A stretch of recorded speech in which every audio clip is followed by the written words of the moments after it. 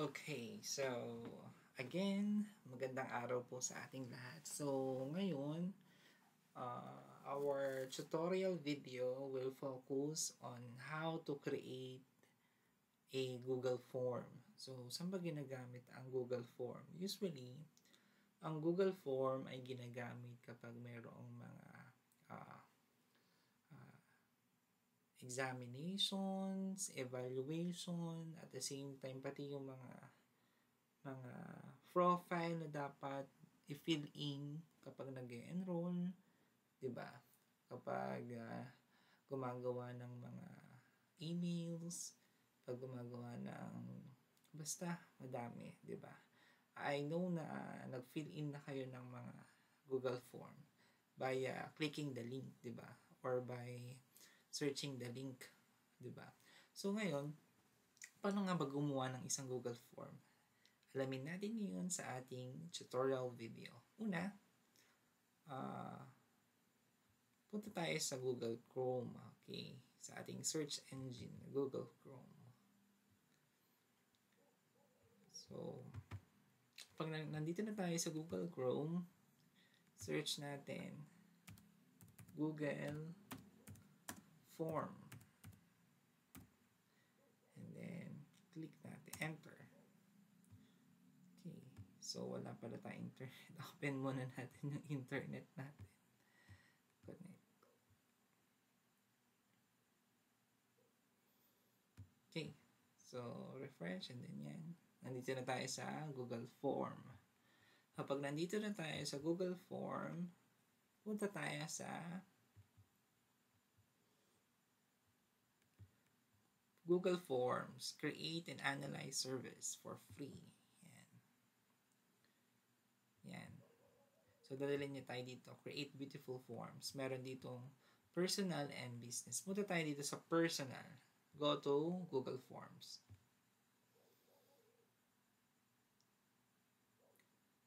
So, dito, madami ng mga samples. Meron ditong course evaluation, and so on and so forth for quiz, exit ticket, and so on. So, si Google na nagre-recommend niya. Pero tayo, gagawa tayo sa blank form. So, yung blanco mismo. Okay, so this is the main picture sa paggawa ng Google Form. Ito yung lalabas sa atin kapag nandito na tayo sa mismong Google Form. So, paano nga ba mag-edit? So, gawa tayo ng title ng ating form. Click natin yung untitled form and then palitan natin ang title. Lagyan natin ng student profile. Okay. Student profile. Okay. So, meron na tayo yung student profile. And then dito, nakalagay form description. So, dito tayo maglalagay kung ano nga ba itong student profile na to at yung direction sa pagsagot ng ating student profile. Okay? So, una ilagay natin.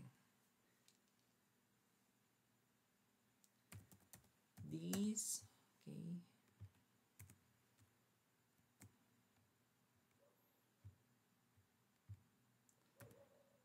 This form is intended for incoming pupils for school year 2022-2023. Yan. Okay. So, yun yung pinaka description ng form. And then, lagay tayo ng direction. To fill up the form, lagay tayo direction.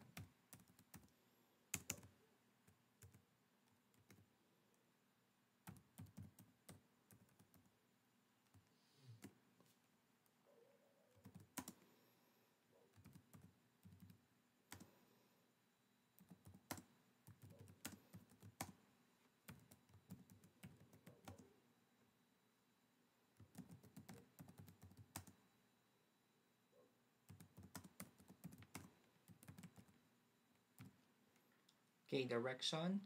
fill in all the required questions on this form. Okay, so kailangan i-fill up daw lahat. First question. Okay, so ano ba una natin tinatanong kapag student propose? Siyempre, yung ating name. Okay, so gawin natin yung format ng name. So, lagay natin name or pupil's name.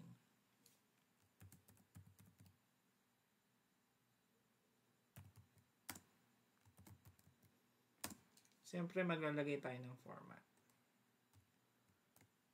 So, magbigay tayo ng example.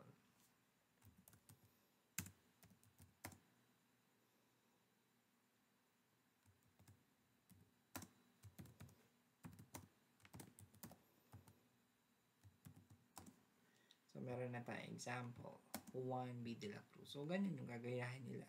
So, not the name, but of course, yung format ng name. Okay? And then, ilalagay nila dyan yung short answer. So, this is required. Lagay natin dito required. Actually, madami ditong pamimilian. Ayan. May short answer, may paragraph na pag-answer, multiple choice, check boxes, drop down, file upload, linear scale, multiple choice grid, checkbox grid, date and time. So, on the next video, pag-uusapan natin ng mga yan. Pero ngayon, yung ilan lang dyan ang gagamitin natin. Okay? So, punta na tayo dito sa next. So, kung tapos na tayo dito, sa name, punta tayo dito sa plus question. Ang nakalagay dyan, add question. So, add tayo ng isang question. And then, ang sunod nating question after ng name is yung kanilang course birthday.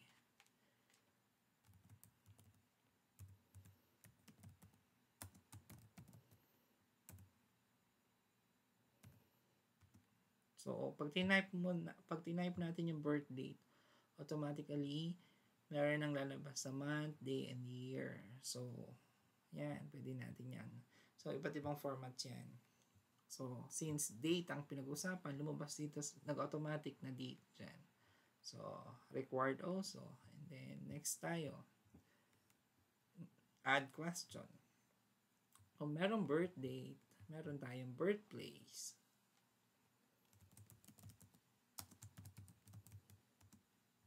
Okay. So, syempre, wala namang choices yon kasi iba't iba talaga ang birthplace ng mga tao. So, wala tayong ilalagay dito kundi short answer lang. Hindi tayo mag-multiple choice dyan. Kasi pag nag-multiple choice tayo dyan, madaming birthday na ilalagay na choices. So, birthplace I mean. So, hindi na tayo dyan. Okay?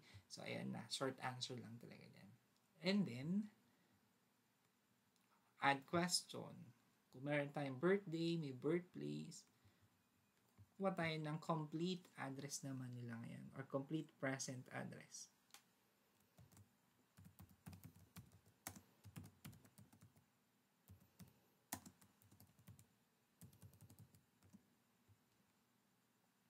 Okay, so, ang complete address, pwede tayo maglagay ng format. So, magbigay tayo example. Example, yung house number.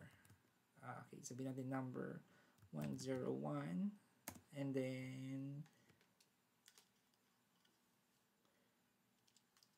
after ng house number, pwede rin natin ilagay yung road number. And then, after ng road number, yung barangay.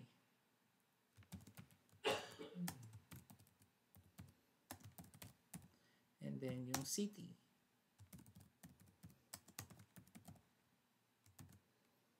Okay. So, sample lang yan. So, meron silang format kung paano sila maglagay ng kanilang address. Okay. So, ngayon, kapag meron na tayong complete and present address, add question na tayo kasi actually, sometimes it is a long answer and a short answer pero wala tayong choices dyan kasi iba't iba talaga yung mga address. Add question pa rin tayo. Pag add question na,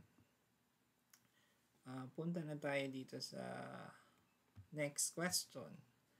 So, kung meron tayong complete address, ilagay natin dito ang mother's name.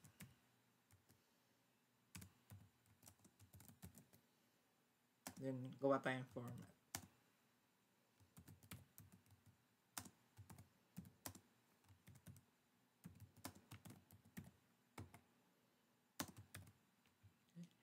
Then, short answer again. Then, add question. Kung may mother's name, meron tayong father's name.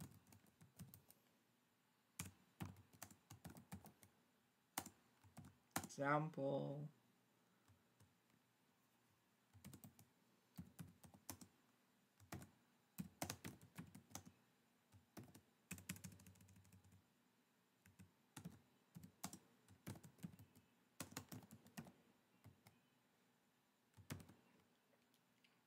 Okay. So, meron na tayong sample. And then, next question. Kung meron ng father's name, of course, guardian. Kasi meron ding mga bata na guardian yung nagbabantay sa kanila. So, guardian. Sunod natin.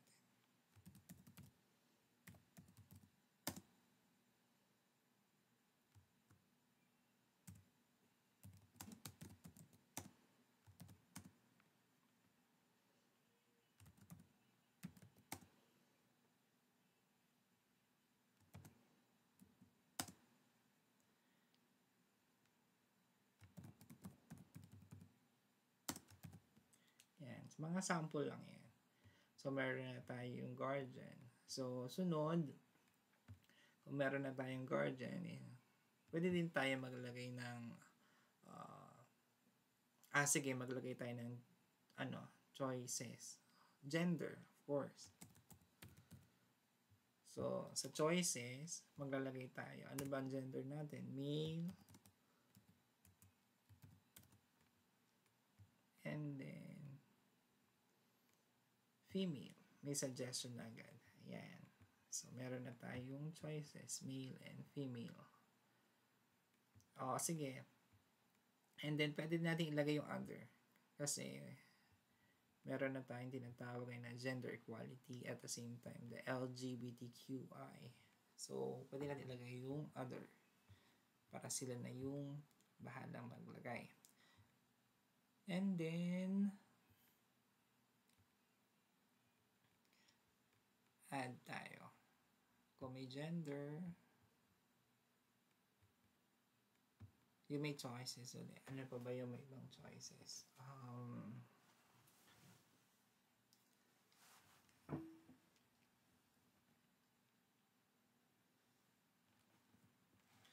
So, ayan na. So, nakita nyo. Student profile. So, people's name, birth date, birthplace, complete address, mother's name, father's name, guardian's name, gender. Ayan. Gawa tayo ng contact details or contact number. So, sila na magsusulat ng contact number nila. So, example, 0912-123-4-5-6-7. So, I think it's 11. Yan, 11 digits. So, yan. So, sila na maglalagay ng contact number. And, so on and so forth. Okay? So, madaming features itong Google Forms. So, madami tayong pamimilian. So, ito lang yung basic. So, basic pa lang ito.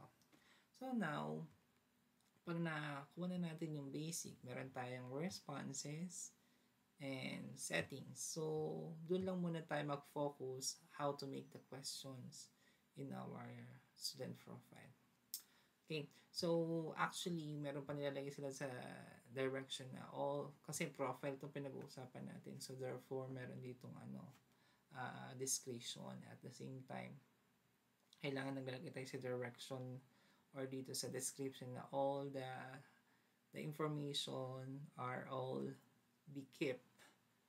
So, hindi po dapat na pinapaalam sa iba for privacy or personal privacy ng mga nagpipill up. Okay?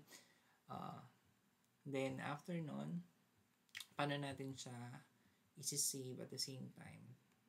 Paano natin siya ma-send or makukuha yung link? So, punta tayo dito sa send. And then, here, yung parang clip. Click mo lang yan. So, pwede nating paliitin or yung mahabang link, pwede natin paikliin. Shorten URL. Yan. And then,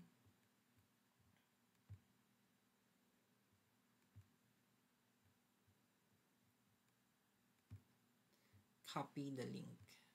Yan.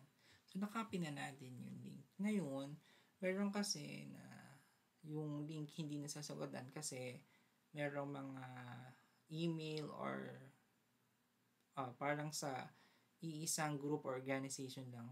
For example, lahat na may DepEd account lang or yung iba is Yahoo account lang. So, meron yung mga choices.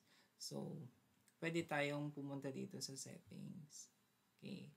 So, dito, meron tayong get, make a copy, meron print, add collaborators. So, dito tayo sa add collaborators. Okay. Pag kinlik niyo yung add collaborators, so nakalagay dyan, yung add people to the group. So, kung pwede kayong, may gusto kayong gawing editor na mag-edit ng responses at questions, pwede kayong magdagdag. Okay. So, pwedeng yung kunin itong link, di ba? So, dito, get the link, di ba? So, naka-restricted. Only the people can open with this link. So, gawin natin siya as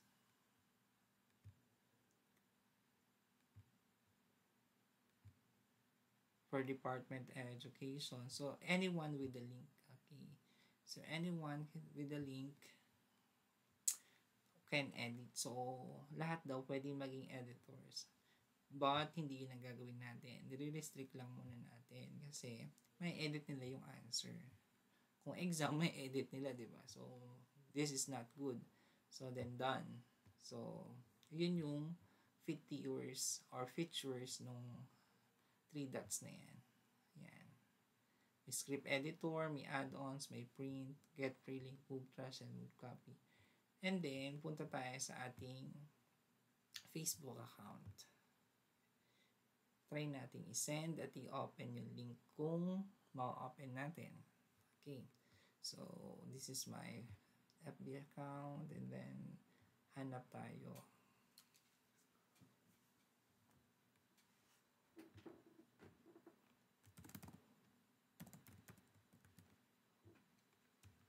Yan. I just search my name. I will send it to myself. So, yan. And then, copy paste. And that's the link. Okay, yan yung link. So, open natin. Ayan. Ayan yung ating student profile. Pwede na tayo magsagot. So, since ako yung gumawa, merong pencil dito. And ibig sabihin yan, editor. Pwede ako mag-edit ng ating Google form. So, that's it. Meron na tayong Google form. And then, yung link na yun, pwede ipasa natin sa Messenger, sa Facebook, para makapagsagot yung iba. So, ganun lang kadali. Napakadali lang at kayang-kaya natin gawin. Di ba? And that's the end of our discussion about how to make a Google form, okay, and student profile as an example. So, if nagustuhan mo kung nagustuhan mo ang video na ito, please like, share, and subscribe. Thank you.